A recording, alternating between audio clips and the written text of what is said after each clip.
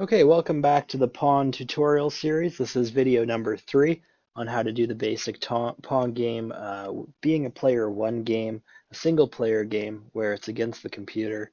And again, in the first parts, we looked at how to set up the paddles, how to set up the sprites for the ball, the variables we looked at in part 2 of how to keep track of the score. And we left off kind of with this code that was taking a look for as long as the player one or the computer score is less than 6, then it's going to do whatever's inside this. And just to start out in this tutorial, I want to talk a little bit about nested if statements. You would have seen these in code.org as well. They're a very important concept in computer science. But what a nested if statement means is this if statement, if touching color red, it's only going to look at this in your program if this is already a condition. So for example, if the player one score gets to 6, it's no longer going to even look at this because this is dependent on this because it's inside. Okay? Now, otherwise, it's always doing these things. It's always moving 10 steps. It's always bouncing because this right now is a forever statement, which means it's going to go on for the entire duration of your program as soon as the green flag is clicked. Okay, so right now where we left off, we had if touching color red, then we gave the computer a point and we reset it back to the middle. Again, just to show you what that looked like. Right now, player one cannot score points, but the computer can. So we have an evil game where the user has no chance of winning, and we will frustrate our users very quickly if this is our final product. So let's give player one a chance to beat the computer here. And we're going to do that by creating another if statement. So here we go. If is going to go right underneath this if statement that's already here. Okay, so the placement becomes really important. It needs to be inside of this one, which we can see it is. And it needs to be outside of this one. If I accidentally put this in here, then it's not going to make sense to create a condition of touching green because it will already have to be touching red to even look at this condition. If that was confusing, that's okay. As long as you understand the basics, the logic behind it, we can now create our condition. So what is it here? We want an if sensing, okay? If it's touching color, and let's get the exact color. So click on it, click on the color, and then you have that color in the box. So if it's touching that, you might see here, it's going to be a very similar type of code. So we need to go data, we need to go change what happens here, the green, it means that the player one scored a point, right? So change player one score by 1, that means it will increase it by 1, which by the way, if you said change by -1, it would go down by 1 as well. So you can do things that way too. And now we need it to motion. We need it to go back to the center of x0, y0. We need to give some kind of message. For example, press space to continue. 2 seconds is enough for that. And wait until, so a control event. We need the wait until, and we need sensing now for the user to press something. And again, the space key is pressed. Now, question time for you guys. There is a logic problem in this code, and I purposely threw in an error in the second part of the tutorial because I want you to get used to making mistakes and learning how to fix them. And there is something wrong with this concept of keeping track of points because basically I want this to happen until somebody scores their 5 points and I want it to kick out of that. So let's just take a look at what actually happens here if I run this. We have both at 0. We're pressing space to continue, and right now it is scoring points properly. But you're going to see very quickly that it's not stopping at 5 points like I originally intended it to. And maybe some of you caught that error. Congratulations if you did. But take a look now. We're at 6 points. We're at 7. We're going forever. And it all comes back to this arrangement, which might have looked kind of complex at the time, because it is. If player 1's score is less than 6, is player 1's score less than 6? No, it's not. It's 7. What about the computer score, though? Is that less than 6? Uh-oh. It is less than 6. So the only way this is actually going to stop doing this is it's going to stop doing it if both are 6 or more, which just isn't the case and isn't what I want this game to actually do. So I want you to show you how you go about fixing stuff like this. And I'm just going to like pull these pieces out. I still like the basic setup, but this little tiny operator here is what's creating the problem in my program so far. So we're going to trash it just by pulling it off the screen. And what I'm really trying to say here is if they're both less than 6, then keep doing this, right? But if somebody gets to 6, then stop and move on to the next thing or do something else. So simply, if I would have used this operator instead and put these inside, it's now saying both these things have to be true. They both have to be less than 6 for this to still be the rules of the game. So let's go ahead and run that again, and we'll see if that made any difference to our program.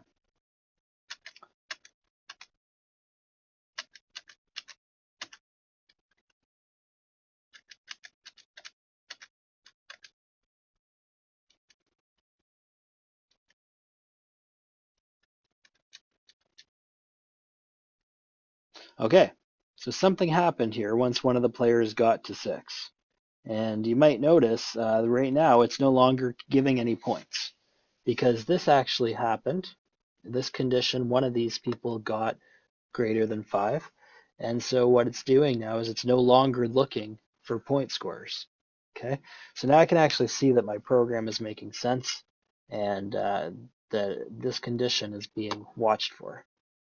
Okay, so now that we have this area fixed, we need to have a little bit more fun with this game because this is not a fun game right now because the paddles do absolutely nothing. So let's change that. We can do this a few ways. You can base this on if it's touching the color black, or you can base it on if it's touching one of the two sprites that we made. I'll show you the way with sprites, although the other way might actually be easier, and if you want to try that, you can. So we need another if statement. So we're going to put that in. We need to make sure it's not attached to one of these other if statements. It's got to be right around there, I believe. Let's take a look. Yeah. That makes sense. So it's not dependent on this one, and it's not dependent on this one. We don't care if it's touching red or green.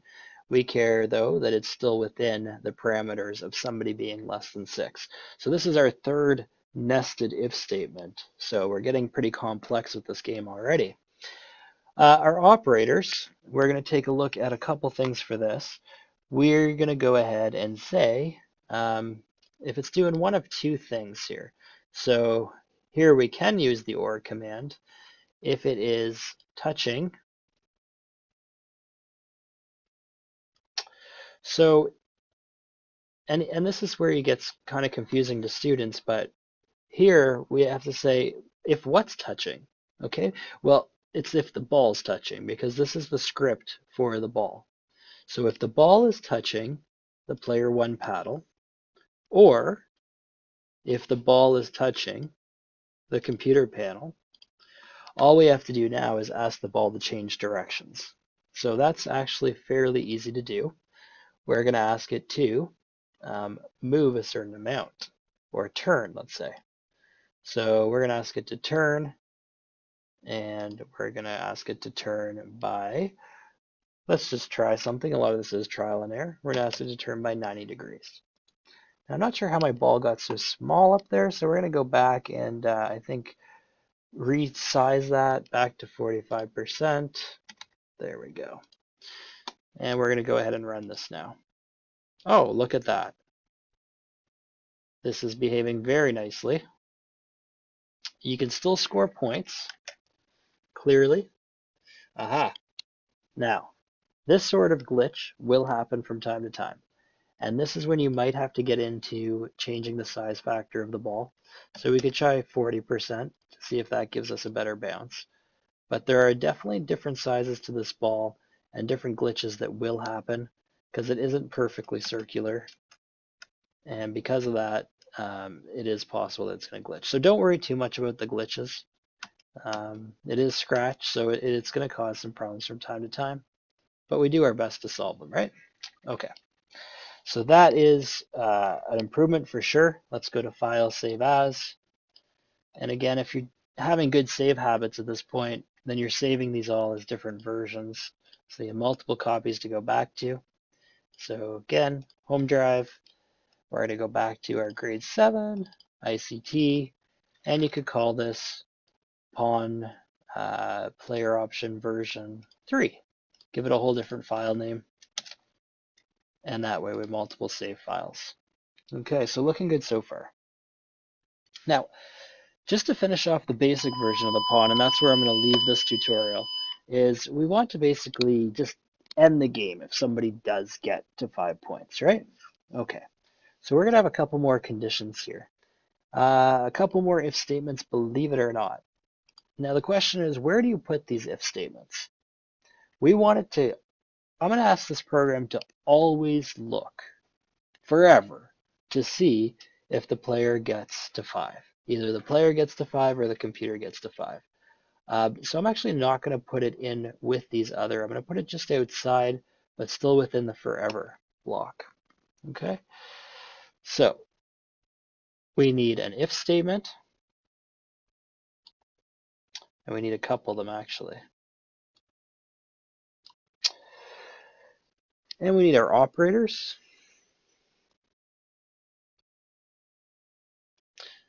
And we're going to always check for two things. We're going to check to see if the player 1 score is equal to 5. And we're going to check as well to see if the computer score is equal to 5. If it is, something needs to happen. So let's go back to looks. Let's say something. And let's say player 1 wins round 1. Okay. Now, you might remember that I made a variable way back at the start of this that said first round. Now, first round at the time was to keep track of whether or not we're still in the first round of this game or not. Okay, so at this point, we haven't really set first round to anything. We haven't assigned it a value. So I'm going to go up to the start of our program here where we assign the other variables values. And I'm going to say set first round to, and instead of making it a number, you can make it a statement too. So this may be the first time you're seeing a Boolean variable. A Boolean variable is just something that has a value of either true or false. So my question for you is, at the start of this program, is it the first round? Well, yeah, at the start of it, it is. So we're going to set this at the start to true. Now, my next question for you, if player 1 has 5 points, which is the goal of the first round, then do we want it to still be the first round? No, we want to change the variable first round to something else. So let's do that. I'm going to set first round to false. Oops, plus false. There we go. Okay, so now that variable has a new value. The computer is not doing anything yet based on that, but at least that's a way for us to keep track of whether or not somebody scored 5 points. And that's the entire goal right now. All right. Now, I'm also going to do something here that allows me to tell the computer that somebody's won this game. And I'm going to get into this, you have to go to events, and you're going to get into something really important in Scratch. How do you send a message to the computer that something's happened? Well, you broadcast a message. Okay, so I'm going to go down here and I'm going to add a broadcast, and I'm going to make this a new value. And I'm going to make the message be player 1 wins. So basically, this is a way of me keep telling the computer that something's happened, something very specific. The first player in the first round got 5 points and they won that round. That's going to allow me to now set up a different set of conditions if the computer ever receives that message. Okay, so you'll understand more about that when you see where I'm going in the next tutorial. To finish off this tutorial, though, as we're getting to the 15-minute mark again, we need a very similar type of thing if the computer wins. Okay, so again, we're going to go to looks. We're going to say something. Maybe we'll say something like computer wins. It's up to you what you want it to say, by the way. Better luck next time, human. All right, the computer's taunting you. And again, maybe we want these to go a little bit longer, so let's change these to 5 seconds instead of 2. And I'm going to also tell the computer that the first round is over. So let's go to our set first round 2. Again, it's no longer the first round if anybody wins that. I don't know, I always want to type plus, but apparently I do. So false. Okay. So let's just take a look at if we have that basic element working now. I will try to beat the computer, and if I can't, then I might want to have my reflexes checked because it's not a super hard Pong game at this moment. There we go. I got a point there for doing nothing. I like this. All right. You can see it's a little bit glitchy. Sometimes it is sort of hitting the panel, but still giving them a point. Don't worry about that. You can adjust the size of the ball, and if the ball is at the perfect size, then you'll have fewer glitches like that. So maybe we'll experiment a bit with that in the next tutorial as well. But right now, things are going well. Oh, computer got me on that one. Talking too much. I'm going to blame that on the glitch. All right. There we go. Okay, yay, I win. I beat the computer. Woohoo! And at this point, we're going to ask it to, there we go. There's our message. It's taken a little while to appear, but the computer is congratulating me on winning round 1.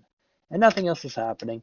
We will actually stop the tutorial there for now, because in the next tutorial, we're going to get it really advanced. And we're going to figure out how to make it so this game of Pong can get harder if the user wins round 1. So get ready for that. If you've made it this far, you're amazing. Keep up the good work, and we'll see you in the last tutorial.